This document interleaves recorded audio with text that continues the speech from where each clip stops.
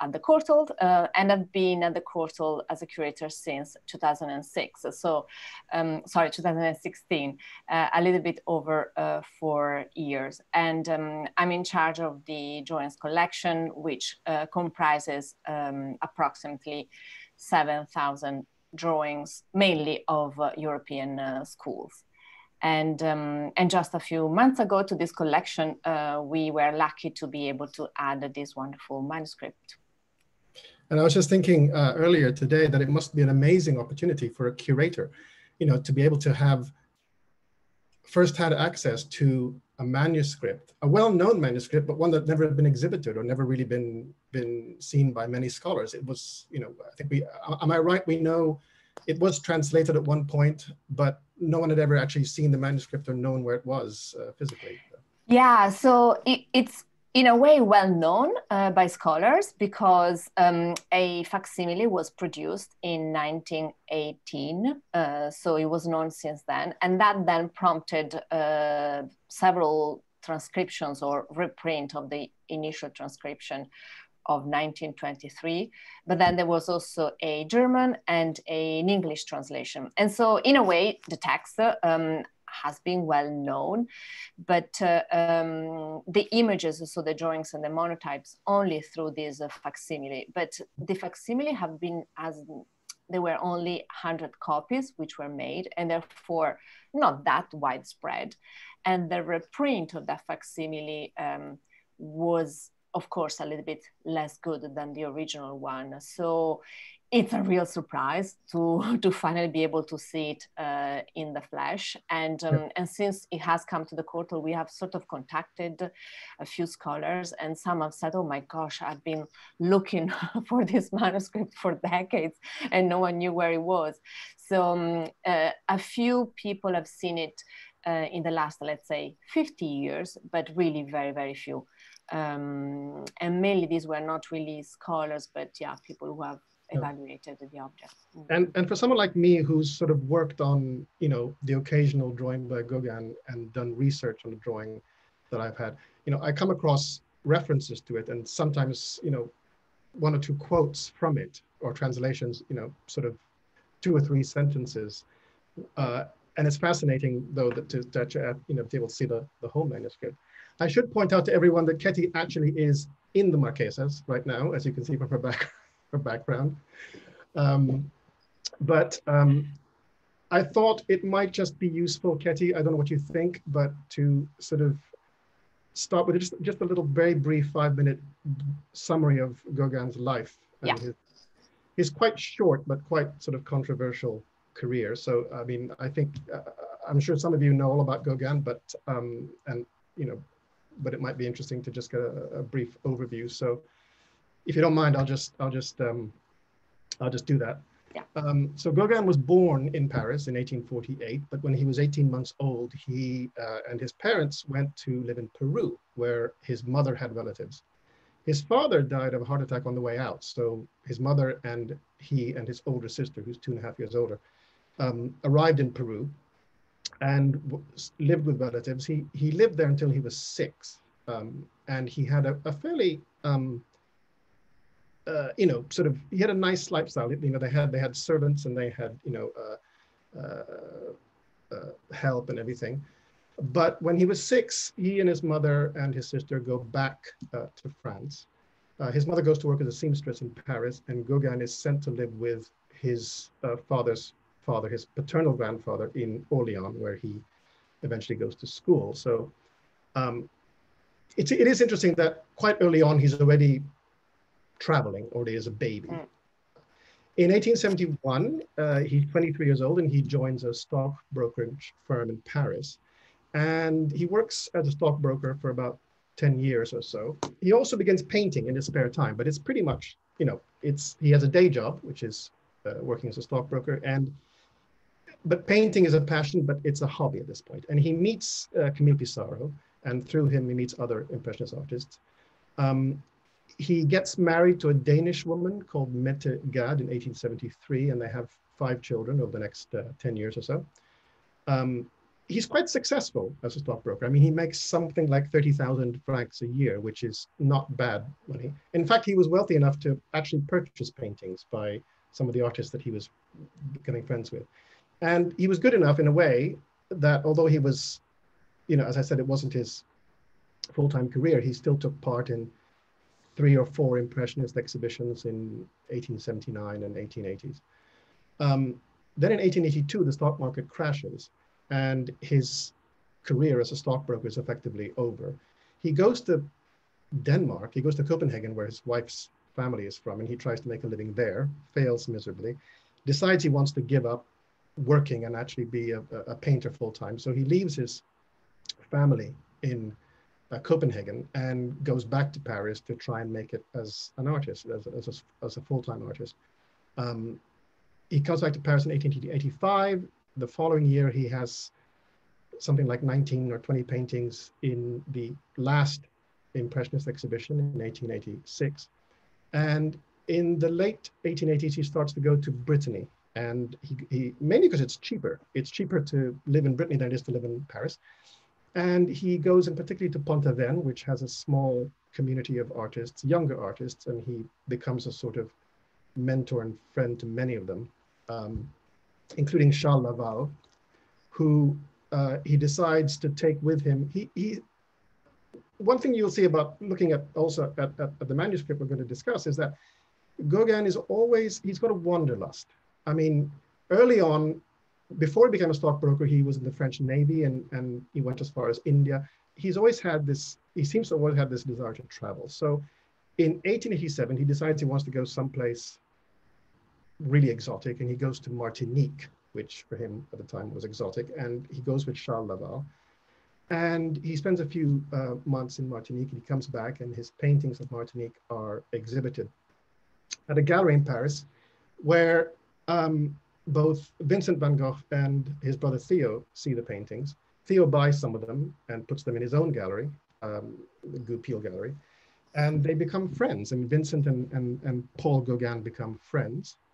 At this time, Van Gogh is working in Arles, and he says, to Paul Gauguin, he said, I'd love it if you could come down and we could work together in Arles in the south of France. And Gauguin's not entirely sure he wants to do this, but then Theo Van Gogh, Vincent's brother, agrees to, he says, I'll pay you 150 francs a month and I'll buy a painting from you every month if you go down to, to Arles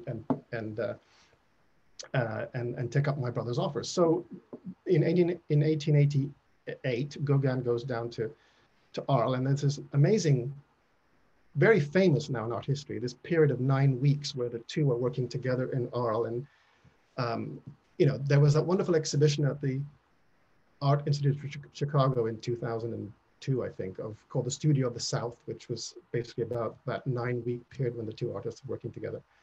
But they eventually start having disagreements, and at one point, apparently, Van Gogh threatens Gauguin. After the incident with the ear, Van Gogh suddenly leaves and never comes back, leaves Arles, and actually never sees Van Gogh again, although they do still write to each other. And it's interesting also because I believe in the manuscript that we're going to be looking at, there are some references particularly to this period when Gauguin and Van Gogh were working together. So in 1890, I think, Gauguin decides to go further afield, and he wants to go to Tahiti, which was obviously a French colony. And he raises money to go there by having an auction of his paintings, which is fairly successful. And he goes to Copenhagen in 1891 to see his family, actually the last time he sees them. And he goes from Copenhagen and goes to Tahiti, and he spends 2 years there. And that really is the time when he creates some of his most famous paintings. I mean, it's that first Tahitian period, which is 2 years. And he paints incredible masterpieces, which, as I said, are among the most famous works. And he sends these back to France in regular shipments to be sold. In 1893, he comes back to France. He has an exhibition of some of his Tahitian paintings at Durand Ruel in Paris. And then goes to Brittany, back to Pontevin, for 6 months, where unfortunately he doesn't get any painting done because he gets into a fight with some Breton sailors and he breaks his ankle and he's laid up in bed and all he can do is make drawings. So it does actually very few paintings. And then in 1895, he decides to go back to Tahiti for good. And he's there basically in French Polynesia from 1895 until he dies in 1903. And at this time, he produces, I've written it down here, he produces 100 paintings, 400 woodcuts, and quite a few sculptures, which is a huge amount of work, including, I think, the Courtauld's Nevermore comes from this period. And this is also when he writes the, at the very end of his life, he writes this manuscript, Avant and Après. He also, at some point, decides that Tahiti is not remote enough. It's too much of a colony. And he decides around 1901, he decides to go further afield, and he goes to the Marquesas Islands, which is the picture behind Ketty on the screen there. And he, the Marquesas were very, very remote, almost exactly halfway between Australia and South America. In fact, even to this day, I think they're the farthest point on Earth, which is furthest from any other point on Earth or something. So he wanted to really get away from it. So he goes to the Marquesas and spends the next year or so there. And what's interesting to me in a way is that it's very hard to tell the difference between a painting painted in Tahiti and a painting painted in the Marquesas. They're actually very similar in style. The only one difference is that the Marquesas had some wild horses. So there are paintings of horsemen on the beach, which are from the Marquesas. And I did write down this quote that I found, which I thought was great, because he wrote to his friend before he left for the Marquesas. He was in Tahiti, and he decided he wanted to go further afield. So he writes to his friend, "I think in the Marquesas, where it is easy to find models, a thing that is growing more and more difficult in Tahiti, and with new country to explore, with new and more savage subject matter in brief, that I shall do beautiful things." So he settles in the town of Atuona on Hivaoa, which is in the Marquesas, and he builds this house on stilts, which he calls the House of Pleasure. He doesn't actually, because by this point he's in poor health, he's had a couple of heart attacks, his feet, from his broken ankle, he still has huge problems with his legs. He finds it difficult to walk or to stand at an easel for very long. So we find that at this time, near the very end of his life, he's actually doing more writing than painting. And this is when he produces this manuscript. He also gets into lots of trouble because he's having fights with the colonial authorities. He's having fights with the local church. He's refusing to pay taxes. And he's also encouraging fellow villagers in the Marquesas not to pay taxes. So he gets, I think, either fined or thrown in jail. I'm not quite sure. He's taking morphine for his pain. And, I think this probably does affect as well his what he writes, but he's really focusing mainly on this range of writings. And in May of 1903, he is found dead. Possibly, we don't know, possibly from an overdose of morphine or laudanum, which he was also. But what's interesting is that, so you have this relatively, as I said, short career, but it's full of incident. And when you have an artist like that who has become a mythical figure, in fact, at one point he's in the Marquesas and he suggests to his friend in Paris that maybe he should go back to Paris. And the friend says, "No, you shouldn't, because you're like a legend now. You've left and you're in this, and you'll burst the bubble if you come back." And, so, and I think that's, fascinating. But that's basically my very brief potted biography of Gauguin. But the manuscript that Ketty is about to discuss dates, I think it was begun in December of 1902 or something, and finished in February of 1903. So it's very near the end of his life.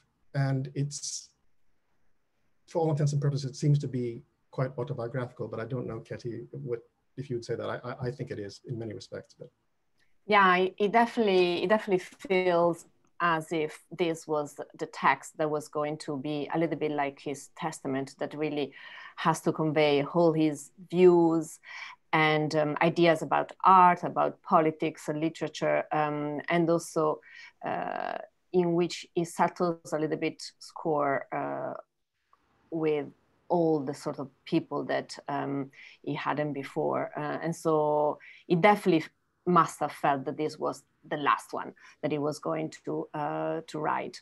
And yes, you were right. He was written just a couple of months before he died. He wrote it between January and February of 1903. And before I start sharing my screen, I just want to say that it is true that while he is in Tahiti and the Marquesas Islands, he starts to write a lot because this is just the last of his manuscripts. There are others, of course, Noa Noa, which has less text and more images than Avant et Après. But there are also others, Cahiers pour Aline, Ramblings of a Wannabe Painter. And then also he published while living there small articles that had to do more with the life of people in the islands. So he clearly felt the need of having to transmit also through the written word some of his thoughts. So before I share my screen, I just want to return to a normal background, which looks a little bit more serious. And I just want to say, I put this image on the back because Stephen asked me to, otherwise I would have never done. My fault. But I thought it looked very good. So I think you need to make me host, otherwise it looks like I can't share my screen. Okay, let me just do that for you now. Sorry, 1 second. Sure. Sorry. That's okay. It always takes a little bit, a few seconds. Yeah, it looks like I can do it now.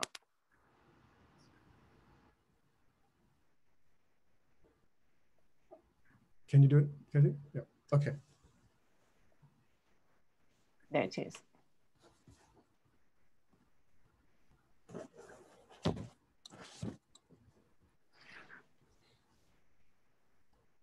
All right.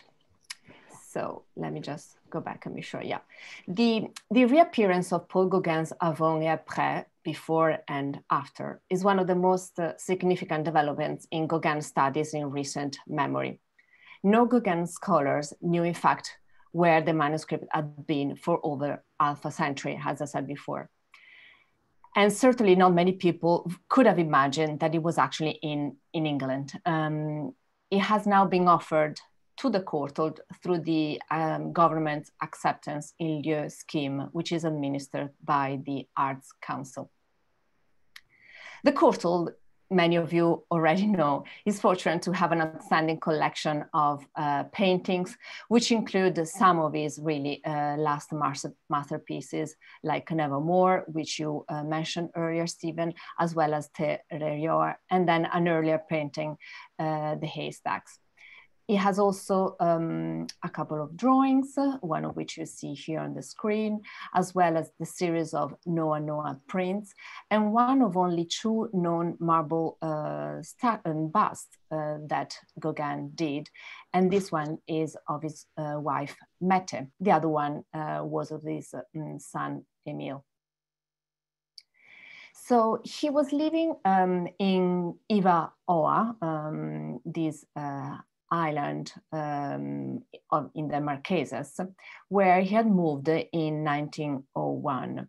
And he wrote Avant et Après in the space, more or less, of 2 months. Ivoire in French Polynesia, so in the South Seas, it's literally on the other side of the world if you were born in France. But as we learned from Stephen, Gauguin was clearly a kind of a globe-trotter of his own time, having really been across the world a few times, having lived in Denmark, Martinique, Tahiti, and so on. And so if we are to believe what he wrote on page 198, Avant et Après may have been written in just a space of 2 months between January and February 1903, or let's say rather neatly written, as you can tell from the image at left, because it is easy to imagine that perhaps he would have written a draft first, which he then used to write the manuscript with this beautiful handwriting. And then the draft copy would not have survived, clearly. But what is it exactly, Avant et Après? The title, which he has prominently written on its cover, is generally taken to expand, to refer to his life before and after he moved to the South Seas. Gauguin hints to that meaning, in fact, once on page 5, which I'm illustrated here on the right, where he says, to go along my title, before and after, let me tell you something that happened before. And then he goes on to tell an episode that occurred to him when he was living in Brittany in France. And this shows that the title was not an afterthought, but that it was well planned in advance, if he already appears on page 5. On that same page appears also a recurrent phrase that Gauguin,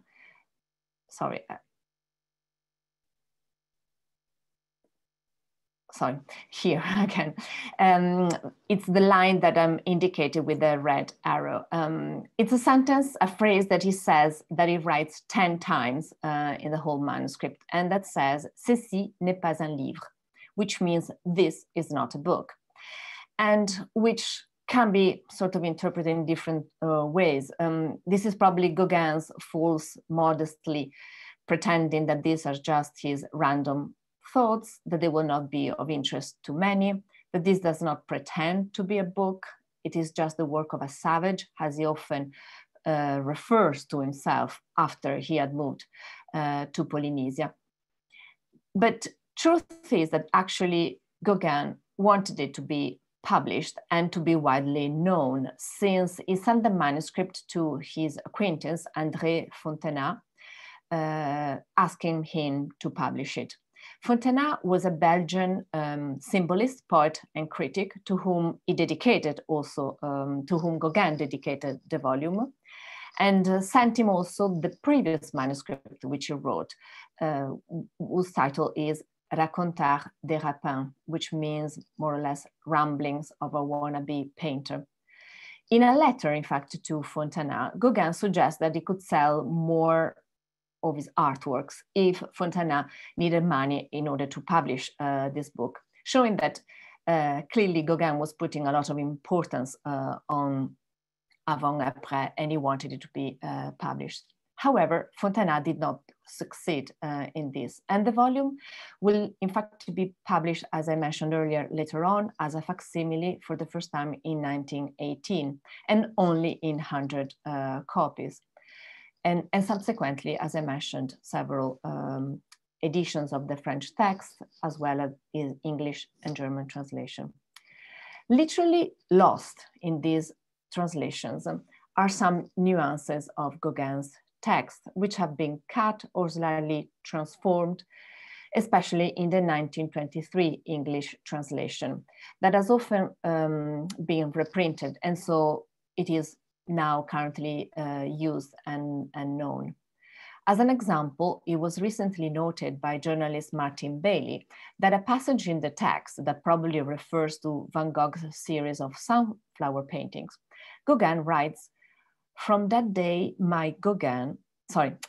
Gauguin writes, from that day, my Van Gogh made astonishing progress.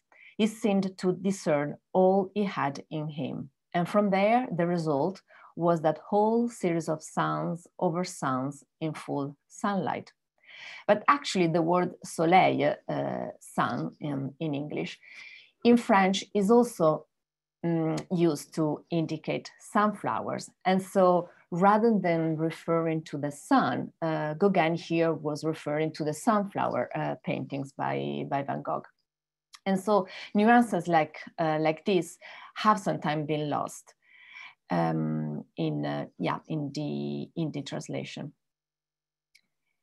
The volume is about an A4 size, as you can tell from the image at right. And this very complex work resonates, as I said, a little bit as Gauguin's testament.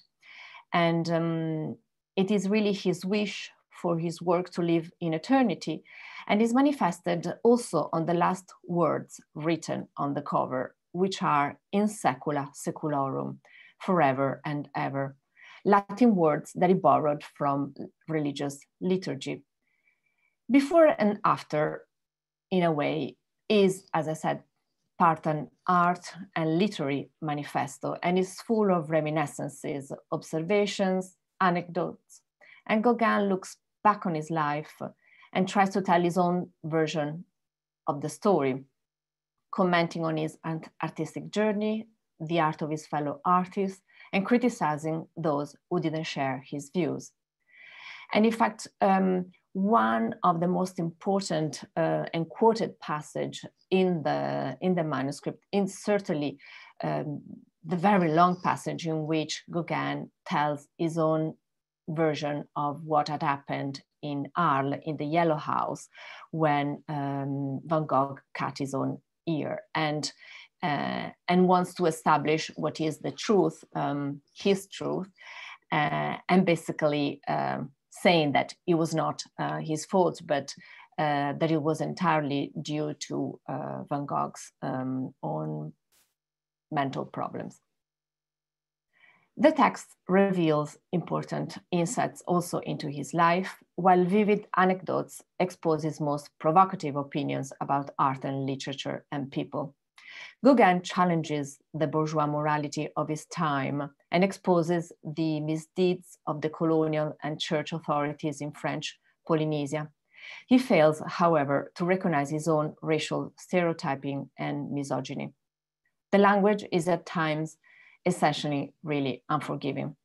But let's now look at the drawings and the prints in the volume. Interspersed are in fact 10 pages of drawings and also 80 monotypes. And the reappearance of the original has revealed how much was lost, as I said, in the facsimile, and of course, even more in the reprint. See here, just as an example, how the richness and subtlety of the original monotype, which is at left, is missing from the 1918 facsimile, which has accentuated areas of ink that in the original were more subtle with nuanced variations, and this is even further lost in the 1950s reprint.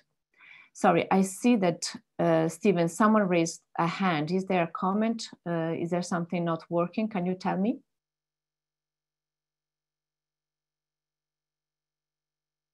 I haven't seen any comment from anyone, so. Okay, so I shall continue. All right, sorry. Closer inspection of the volume has revealed, as it was to be expected, that many of the monotypes have drawings on their versos. Here you can see at left the image of a small dog below the feet of one of the two female figures, which does not appear on the image at right. So at right, I'm showing you the monotype as we see it in the manuscript, and at left is the same sheet, which we were able actually to see, to lift and see the verso. And so some of the pages, some of the monotypes which have been stuck in the manuscript, we can definitely tell that there is a drawing at the back. in some instances like this, the glue luckily has almost entirely come off. So it was easy actually to reveal this image, which of course up until now was totally unknown. But for some monotypes, it will be a little bit harder to do that. And so we hope that during the next year, we will be able to look underneath some of these. And so probably there will be more revelations to come. The dog that you see here is the result of an accidental transfer from another monotype, which appears on the following page of the volume, which is this one on the right. The artist must have pulled both monotypes, the one with the two female figures and this one, using the same inked surface, probably a sheet of glass, where he had elaborated the one with the man and the dog first, and then the one with the two women. And just to explain, because how monotypes or this type of monotypes are done and how we did it, I'm going to show you a video which really very well explain how he did it.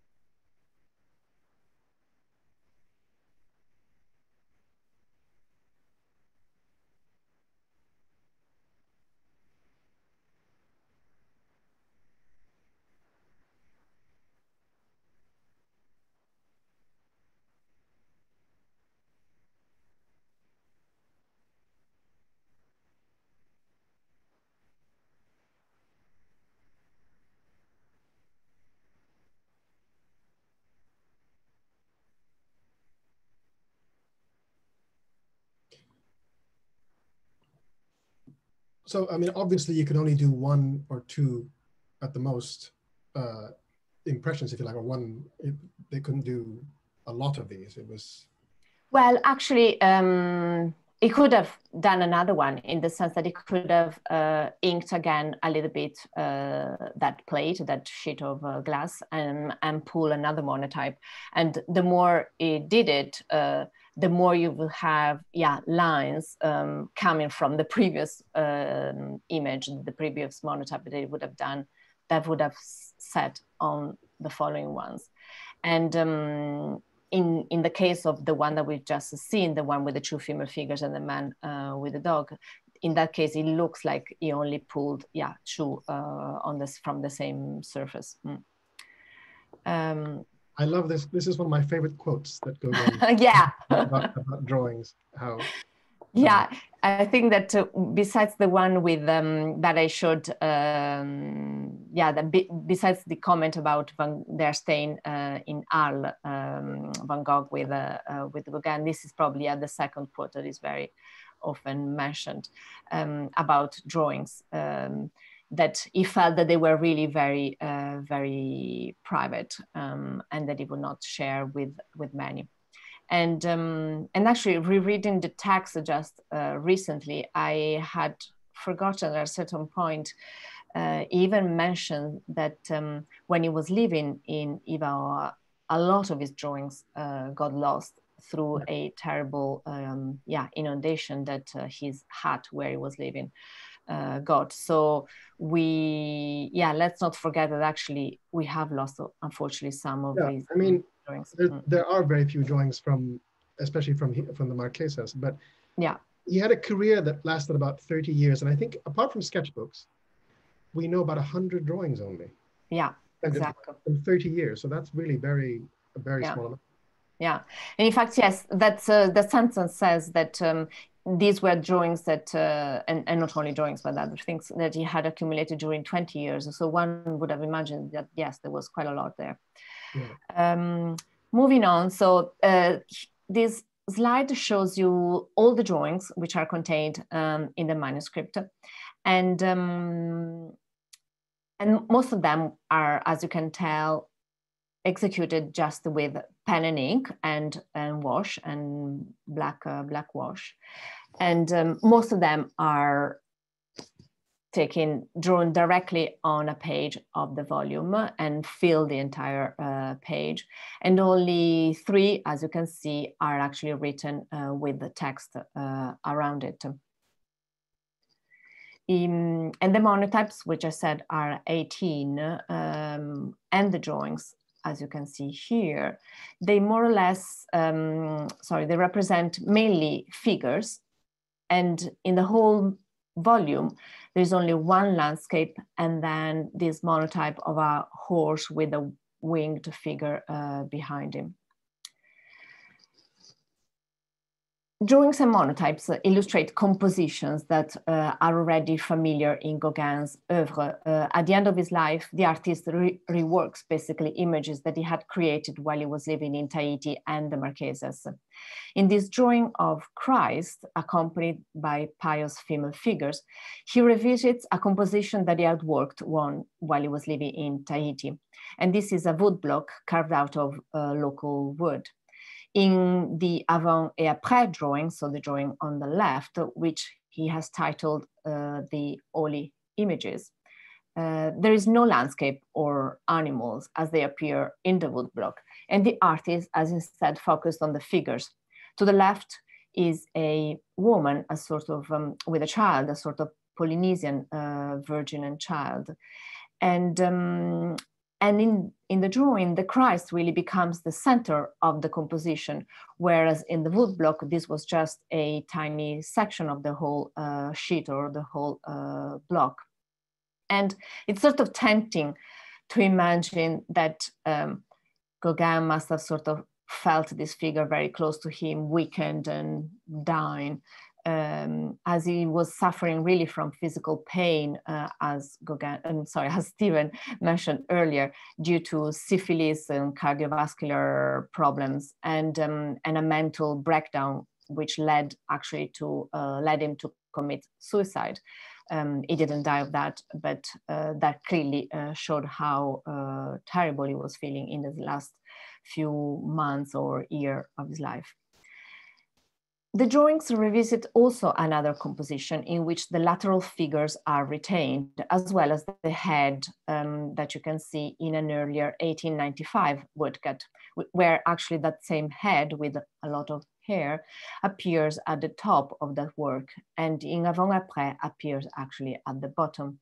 These self-quotations are probably explained by the fact that the artist saw Avant Après as his own testament, as I said, his ultimate text, in which he wanted to bring together the images and compositions that had occupied his imagination in the last few years of his life. Another example is this really wonderful, wonderful drawing of 3 heads, which is related to a transfer drawing of those same years. The 3 beautiful heads recall similarly depicted portraits, which all show placid expressions and similar features, including a soft brow, a broad nose, and full lips. Like in some other late works, the figures take the appearance of a sculpted idol, almost, with almond-shaped eyes left completely blank, thus infusing an almost haunted presence.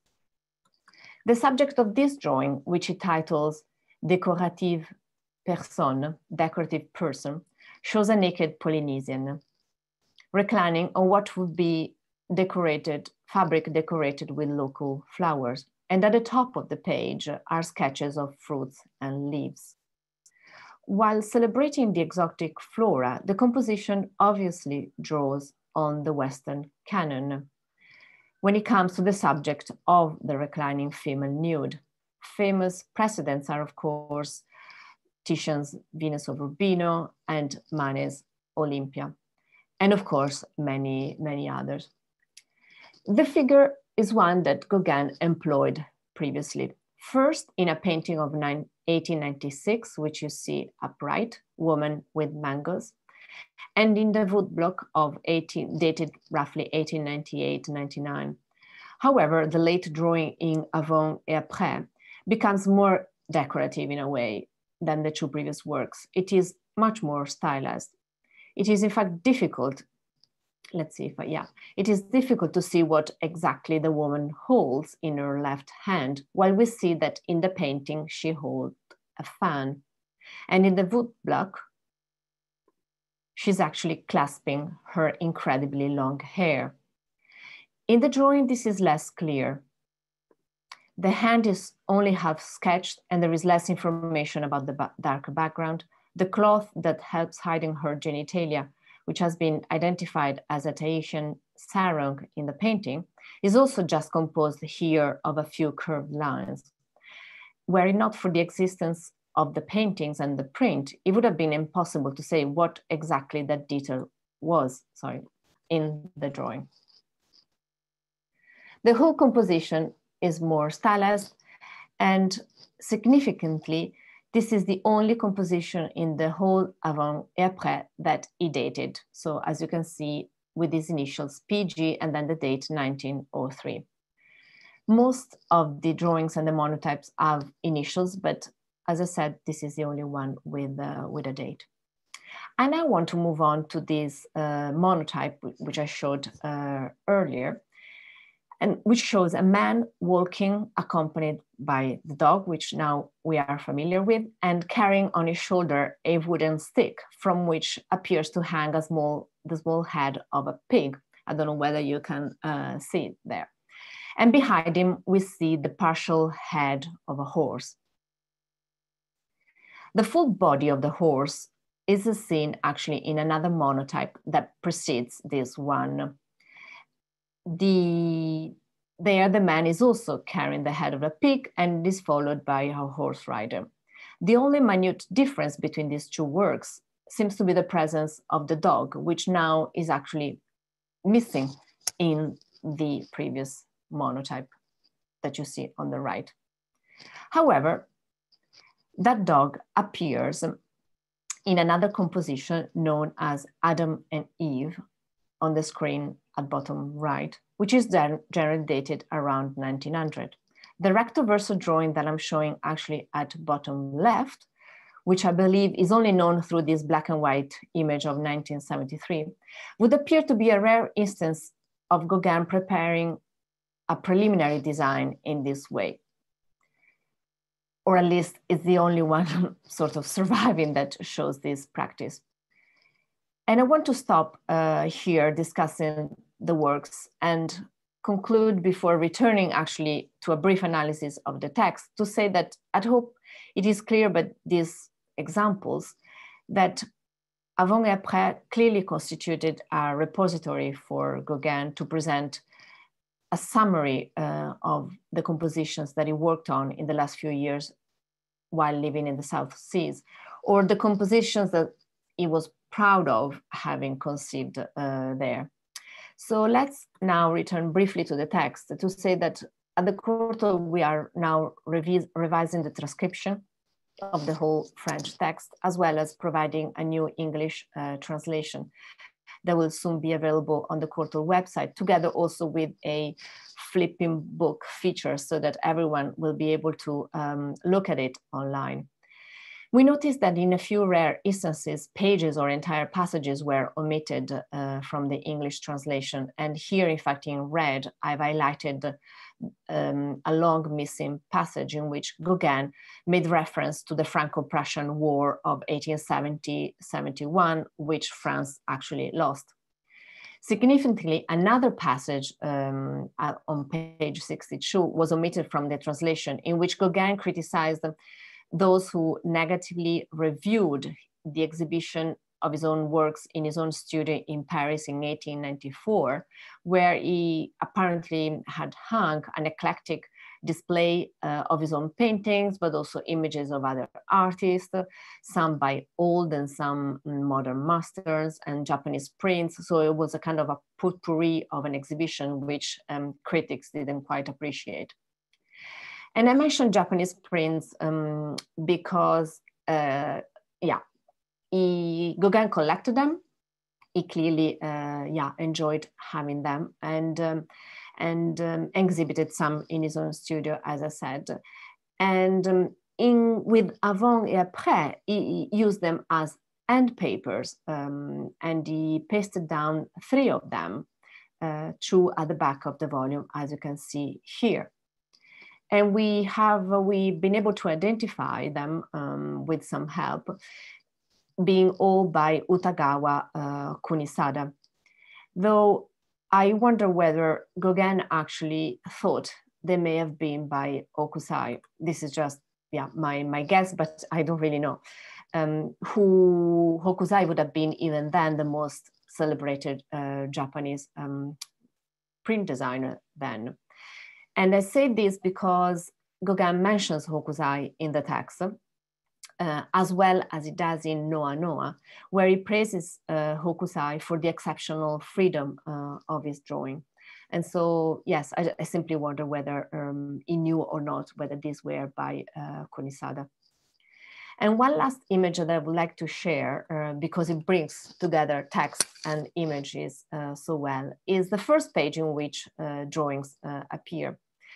At the bottom of the page, you can see 2 heads, one of which, the one at left, may be Gauguin's self-portrait.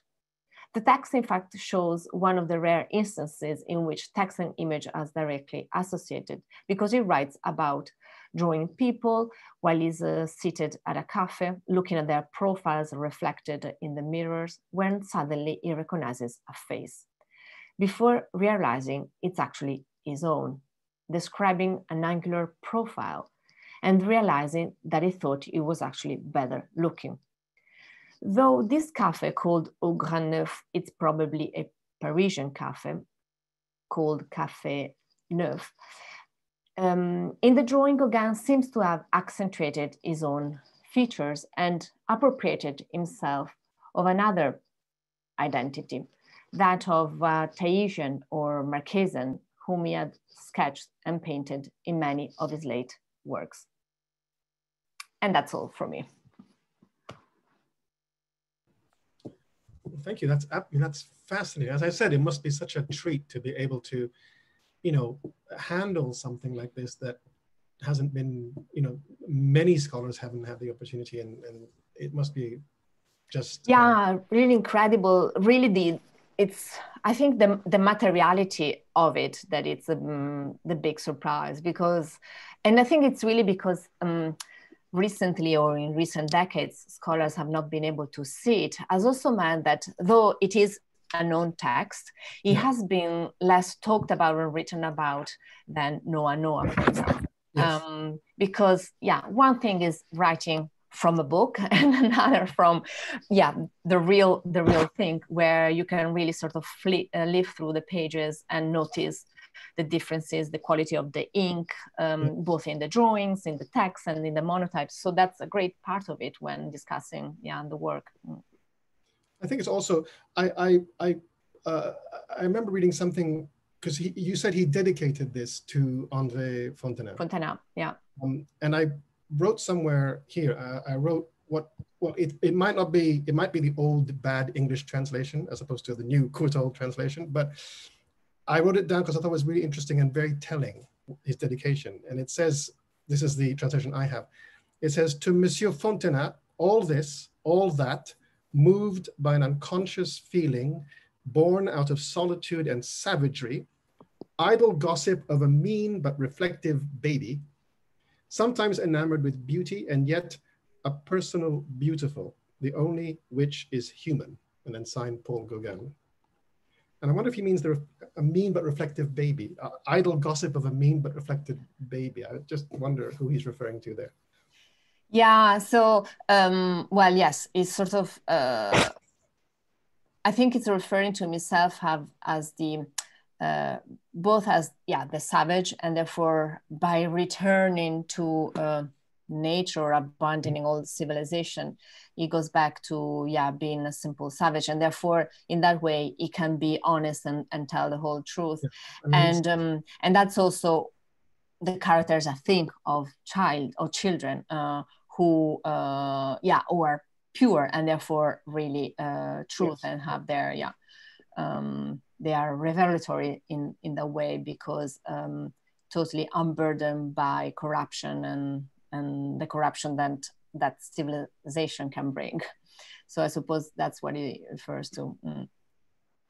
We have actually a question which is very apt, because someone has asked that we haven't mentioned where it was rediscovered, and it is true that, you know, as you said, it has been known, but it wasn't even known that it was in this country. Is that correct? Or Yes, so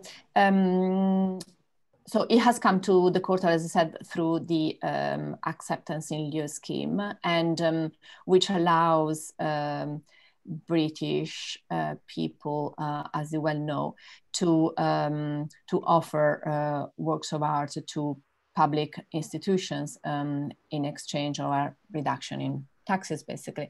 And in this case, so it was with an English family who had the manuscript for several couple of generations, really, and had been in these countries since the 30s, if I recall correctly.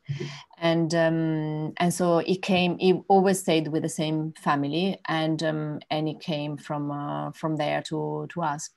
and it's never been exhibited.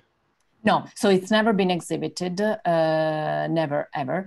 And as I said, yes, during the last, let's say, 40 years, it was only seen by, besides the members of the family, that we know, only by a couple of people who were called to evaluate it, and then just really few scholars, but probably not even 5 people in total. So it was basically unknown. Yeah. And I found it interesting also what you said about how some elements of the text were not reproduced in the translations or in the facsimiles. Yeah, I don't know why The first translation was German. Is that correct? The first translation, so the facsimile was published in Germany, and then in 1920, yes, there is the German translation. Then there is the French transcription in 23. And more or less in that year also, now I'm blanking, the English translation. So they all came out more or less in the same years. But yeah, the German was the first language. But presumably they were all based on the facsimile. Absolutely, yeah. They were the facsimile, which, as I think you said, already certain things. Were there certain pages of text not in the facsimile? No, the facsimile really reproduces everything. So yes, I do wonder why. Oh, sorry. The translation left out some things. Yeah, it's interesting. I don't know why, but the translation and several passages. I mean, when we are going to publish the translation on the website, we will highlight this in some ways to show, passages that were lost. I've always thought, because, you know, Gauguin, as I said, he didn't produce many drawings, but it really does seem for him that drawing was a really intensely personal and private act, like that wonderful quote about how someone wants to see his drawings and he says, never, you never, you know, they're my secrets. And, you know, he refers in his letters, he refers to drawings as documents, actually, you know, and he seems to regard them as part of his working material, but never to be shown or never to be exhibited. I mean, I know he gave some drawings to, well, he gave some to Van Gogh, he gave them, you know, to Maxime Moffat and a few other artists, and I think he sold one or two to Theo Van Gogh, you know, to sell. But generally, I mean, no one really knew much about Gauguin as a draftsman until, you know, after he died.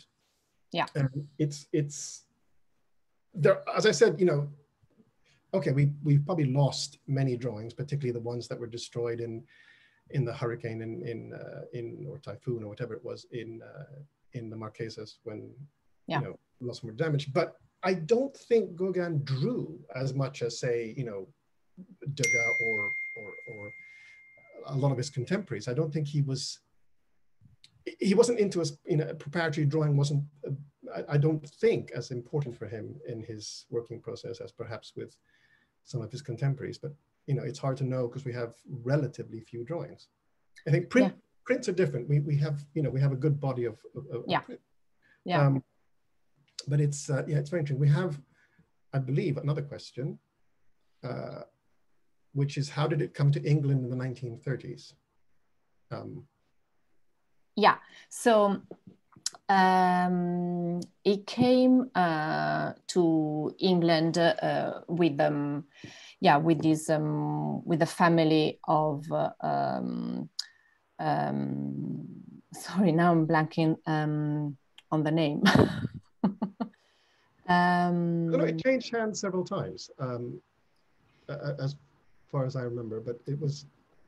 Yes, so basically it was with the family. Well, first with Fontana, then he went to Mette Gauguin, to Gauguin's wife, and then Fontana sent it to her after Gauguin died. Say it again. Fontana sent the manuscript to Mette, to Gauguin's wife after Gauguin died. Well, Fontana kept it for a few years, right. and then Mette Gauguin asks for it, so it's given. Yeah, it returns to Mette, and the family keeps it for a few years, and then a publisher, a German publisher named Kurt Wolf, learns about it and asks to publish it. Right. He wanted to publish, the facsimile, basically. And so Paul Gauguin, who is Gauguin's son, Mette and Paul Gauguin's son, he sends it to this publisher in Germany for it to be published. And then after that, facsimile is made.